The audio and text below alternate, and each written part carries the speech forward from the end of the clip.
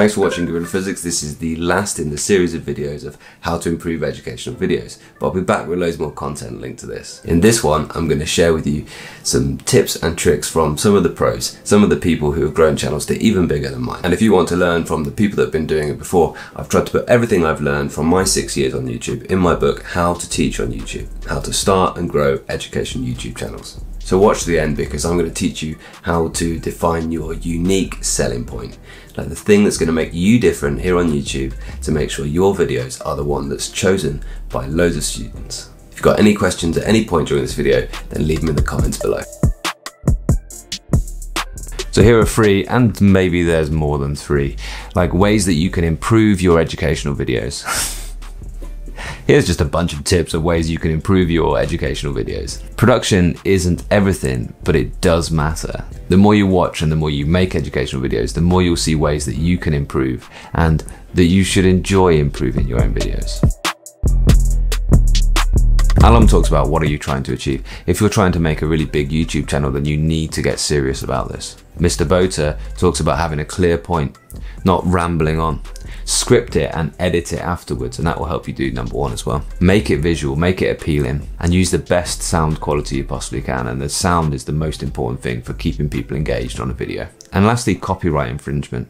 You can't just put any image you find out there, and I spent ages actually looking for either public domain images, and if you're looking to make money out of things, you certainly need to worry about your copyright. Lewis talks about you need to make your own style. Students need to be able to get to know you as a teacher, and you're only going to do that if you can find a way to relax and be yourself on camera. I think one thing that's really important is that you find yourself, you find your own style, and you find your own character on camera. And that might be different to your character in the classroom. Find a way to be yourself and to relax on camera. I'm just imagining I'm talking to one person who is nodding along as I talk. And Sean, who is UK science guy, who is free science lessons, talks about sticking to the specification. In his videos, he is very clear this is exactly what you need to know for the specification in GCSE sciences. There's not a lot of point in me making the exact same videos as him because his videos are so good.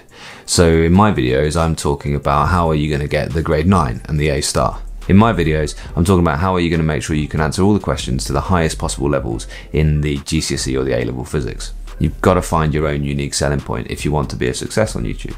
And your videos need a reason, they need a unique selling point, they need a USP, because there are many different explanations now on YouTube of every part of every syllabus out there. What is going to make yours better? For me on GorillaPhysics, I'm completely aware that my videos are most suitable to students who are at the higher levels. I don't do the very best ground up explanations. I presume a lot of knowledge because I want to get to the harder part. I would recommend my channel to those who are aiming for the grade 9s or the A stars, because that's what I'm best at as a teacher.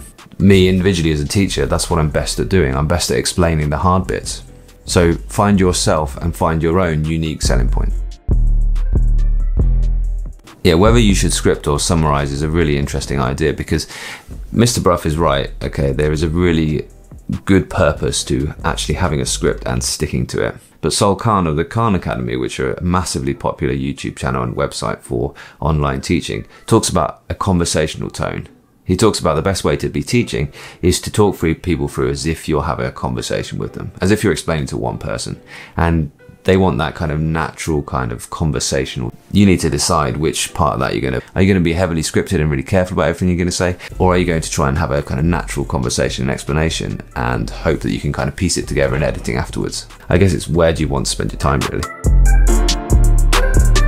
If you've got suggestions for videos that you'd like to see for how to improve your videos or make your own YouTube channel, then put them in the comments below. Thanks for watching GorillaPhysics. Check out the playlist for more videos for educators and teachers on how to improve their videos. And do check out my book in the pinned comment and in the description. It's How to Teach on YouTube. There's loads of details in there how you can improve your educational videos.